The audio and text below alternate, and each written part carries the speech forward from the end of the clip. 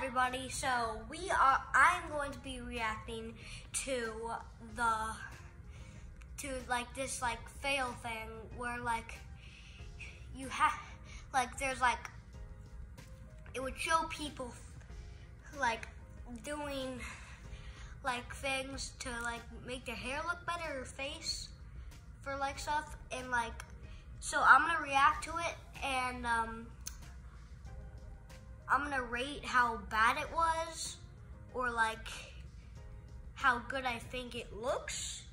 So and it just goes through a bunch of designs on their face. So like this is a video with like facial stuff, but like it goes wrong. So the first one, well, it has like food involved with it. So the first one here.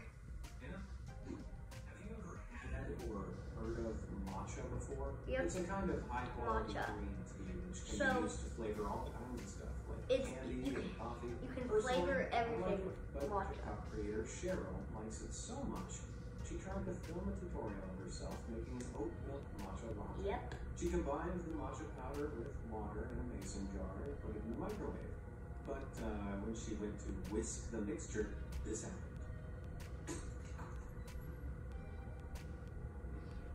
Looks like she bottomed out. Now, while most mason jars are microwave safe, there are so many different types that it can be hard to know for sure. If there isn't a specific label on it that says it's safe for microwaving, don't do it, because the heated glass might expand too quickly, resulting in more serious cracks than Cheryl's. And while I might like me a matcha latte, they weren't using that generous glass for.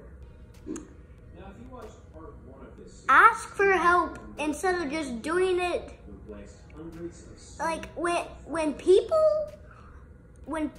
people just like do like hair videos and like they're trying to tell people how to do it, like they're just doing it like straight off the bat with no help, no one watching, and like no help from hairstylist. And it's just like when people do it, like if there's like a bully at the school, they can bully them like from their facial look. Like they can bully them if like they have like a piece of their hair like completely off.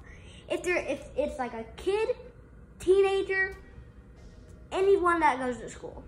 Yeah, should people bully them though? What? Should people bully them though? No. Is that okay to bully them? No. No. I know that. Yeah, I'm just saying. Okay, do you want to do the next one? Yep. But the final result looked a little bolder.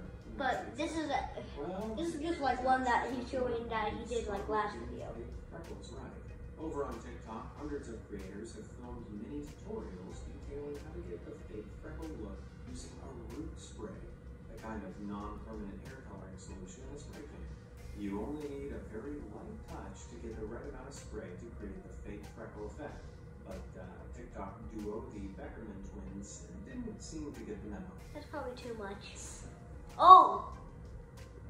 A bit too hard there. Maybe they'll go a little bit lighter when they try again.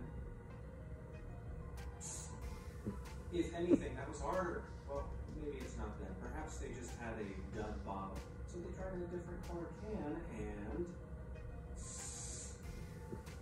No, they're just pushing down too hard. Why?